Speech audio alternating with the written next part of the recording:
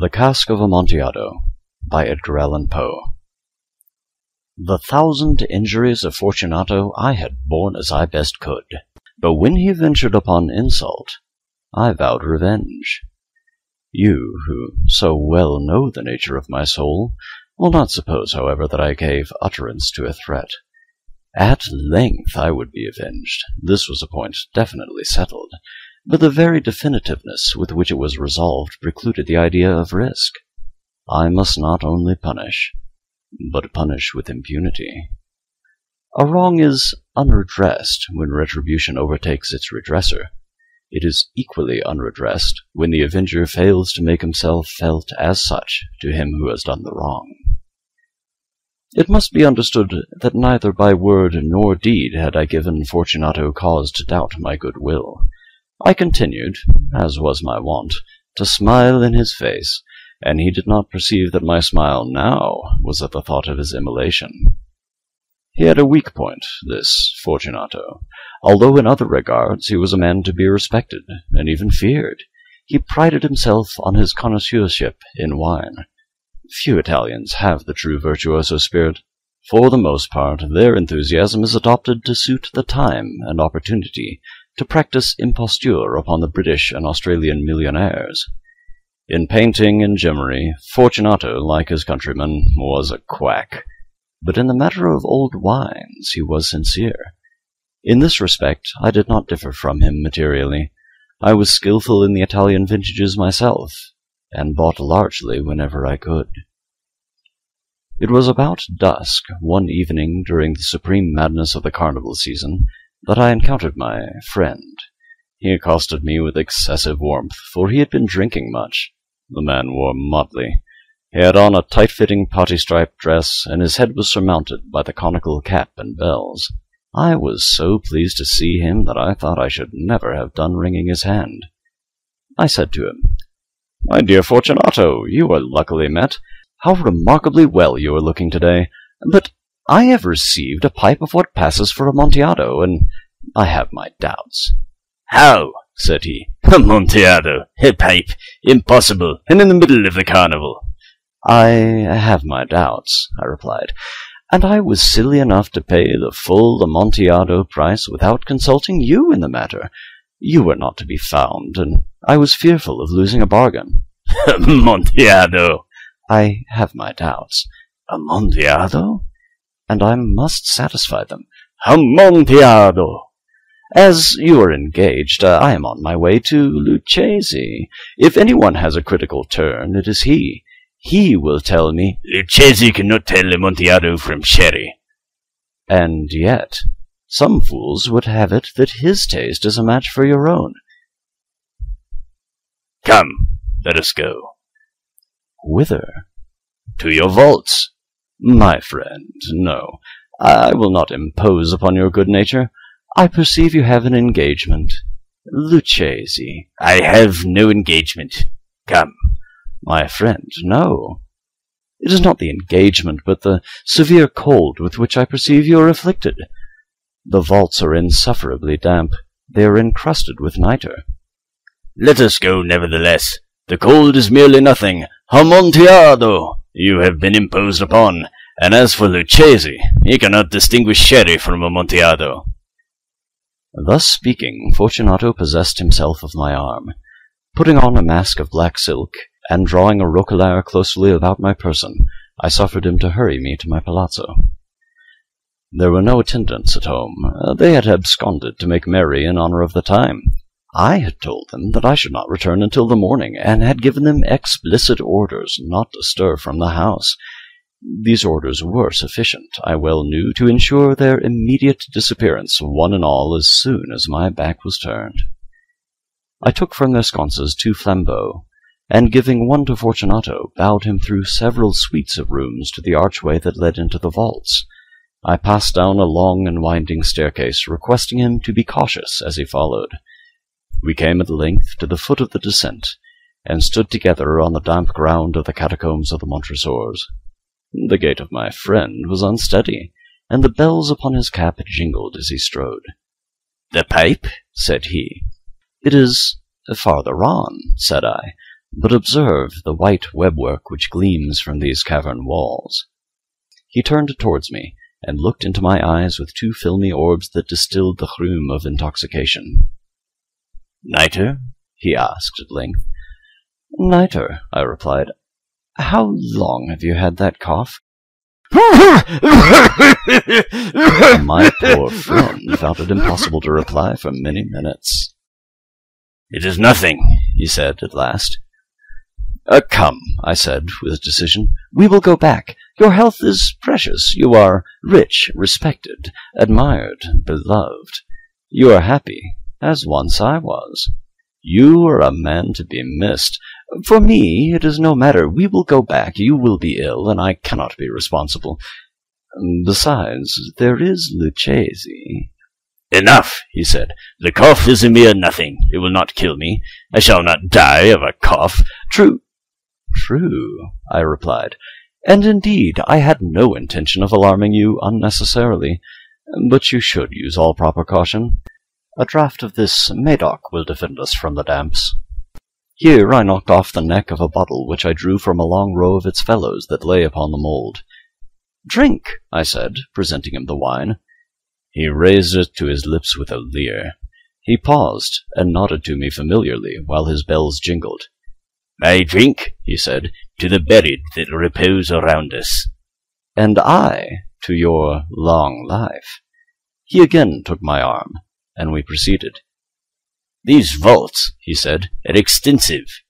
"The Montresors," I replied, "were a great and numerous family." "I forget your arms." "A huge human foot d'or in a field azure. The foot crushes a serpent rampant whose fangs are embedded in the heel." "And the motto?" "Nemo me impune lacessit." "Good," he said. The wine sparkled in his eyes, and the bells jingled. My own fancy grew warm with the Medoc. We had passed through walls of piled bones, with casks and puncheons intermingling, into the innermost recesses of the catacombs. I paused again, and this time I made bold to seize Fortunato by an arm above the elbow. "The nitre," I said. "See, it increases. It hangs like moss upon the vaults. We are below the river's bed. The drops of moisture trickle among the bones. Come, we will go back ere it is too late. Your cough—" "It is nothing," he said. "Let us go on. But first, another draught to the Medoc." I broke and reached him a flagon of de Grave. He emptied it at a breath. His eyes flashed with a fierce light. He laughed and threw the bottle upwards with a gesticulation I did not understand. I looked at him in surprise. He repeated the movement, a grotesque one. "You do not comprehend?" he said. "Not I," I replied. Then you are not of the Brotherhood." "How?" "You are not of the Masons." Yes, I said. Yes. "You? Impossible. A Mason?" "A Mason," I replied. "A sign," he said. "It is this," I answered, producing a trowel from beneath the folds of my roquelaire. "You jest," he exclaimed, recoiling a few paces. "But let us proceed to the Amontllado." "Be it so," I said, replacing the tool beneath the cloak, and again offering him my arm. He leaned upon it heavily. We continued our route in search of the Amontllado. We passed through a range of low arches, descended, passed on, and, descending again, arrived at a deep crypt in which the foulness of the air caused our flambeaux to glow rather than to flame. At the most remote end of the crypt there appeared another, less spacious. Its walls had been lined with human remains piled to the vault overhead in the fashion of the great catacombs of Paris. 3 sides of this interior crypt were still ornamented in this manner. From the 4th, the bones had been thrown down and lay promiscuously upon the earth, forming at one point a mound of some size. Within the wall thus exposed by the displacing of the bones, we perceived a still interior recess, in depth about 4 feet, in width 3, in height 6 or 7. It seemed to have been constructed for no especial use within itself, but formed merely the interval between 2 of the colossal supports of the roof of the catacombs, and was backed by one of their circumscribing walls of solid granite. It was in vain that Fortunato, uplifting his dull torch, endeavored to pry into the depths of the recess. Its termination the feeble light did not enable us to see. "Proceed," I said. "Herein is the Amontillado. As for Lucchesi—" "He is an ignoramus," interrupted my friend, and he stepped unsteadily forward, while I followed immediately at his heels. In an instant he had reached the extremity of the niche, and finding his progress arrested by the rock, stood stupidly bewildered. A moment more, and I had fettered him to the granite. In its surface were two iron staples, distant from each other about 2 feet horizontally. From one of these depended a short chain, from the other a padlock. Throwing the links about his waist, it was but the work of a few seconds to secure it. He was too much astounded to resist.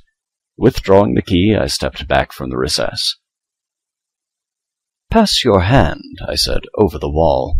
You cannot help feeling the nitre. Indeed, it is very damp. Once more let me implore you to return." "No? Then I must positively leave you. But I must first render you all the little attentions in my power."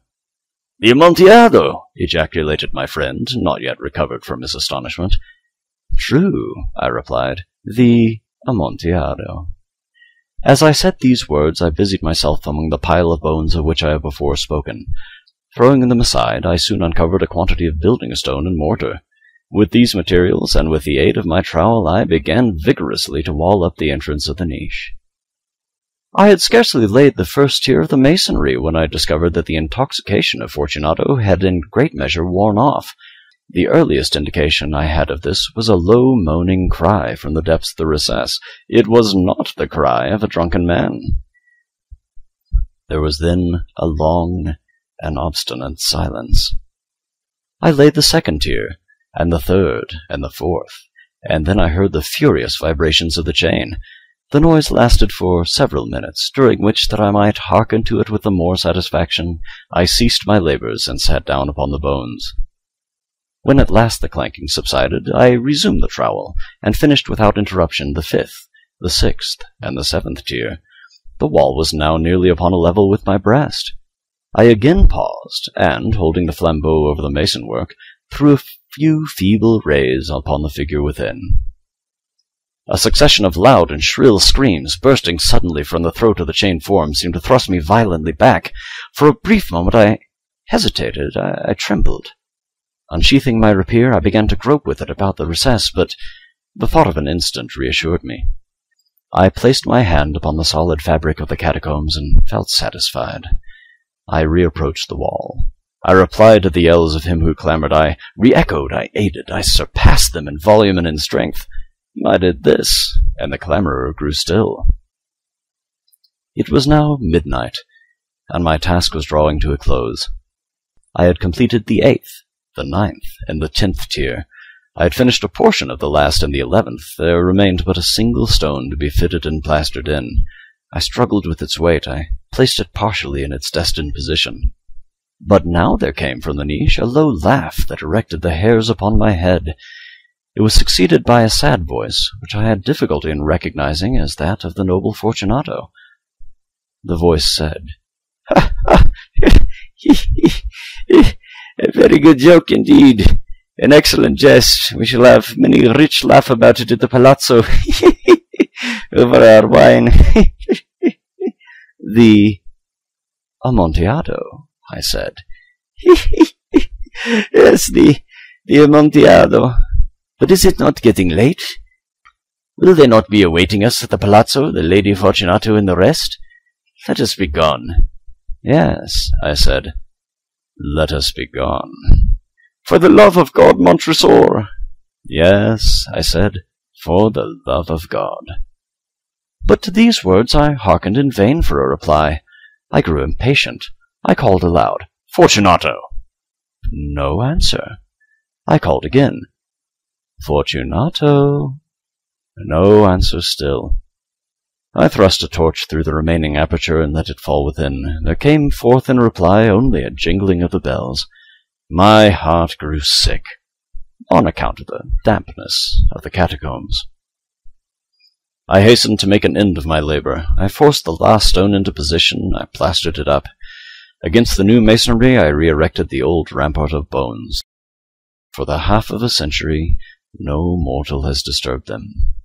In pace requiescat. This is the end of the Cask of Amontllado.